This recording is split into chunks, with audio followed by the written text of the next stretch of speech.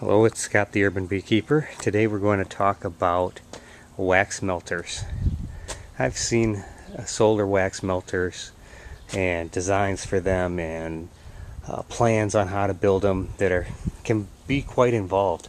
Really nice looking things made out of wood. I thought I'd go try something different.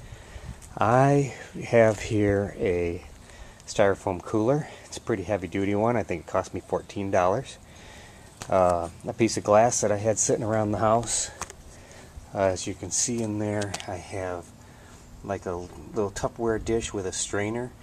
On top of that, you see all of my uncapping from extracting honey. Down here I have a thermometer. It's over 180 degrees in there, and you can see, I hope, through here that it's melting the wax no problem. And when I say the cappings, right, this is my uncapping tub.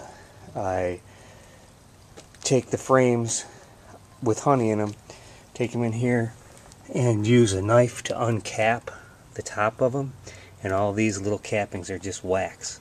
So I took these cappings, put them in that metal strainer, and now it's filtering through the strainer and coming out with a nice clear wax on the other side. In case you're wondering how that worked out. Oh, wait, one point. Don't use a plastic strainer. It gets too hot in there. This is how it worked out. This is the wax, and I'm going to pull it out here. I haven't done this yet. Wonder what I can do here. I don't know if you can see this or not. I'm going to pull out the wax, and you can see that it's attached to all that honey.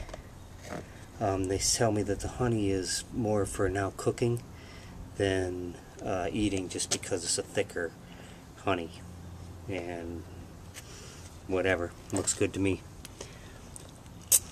It tastes good too. There you go.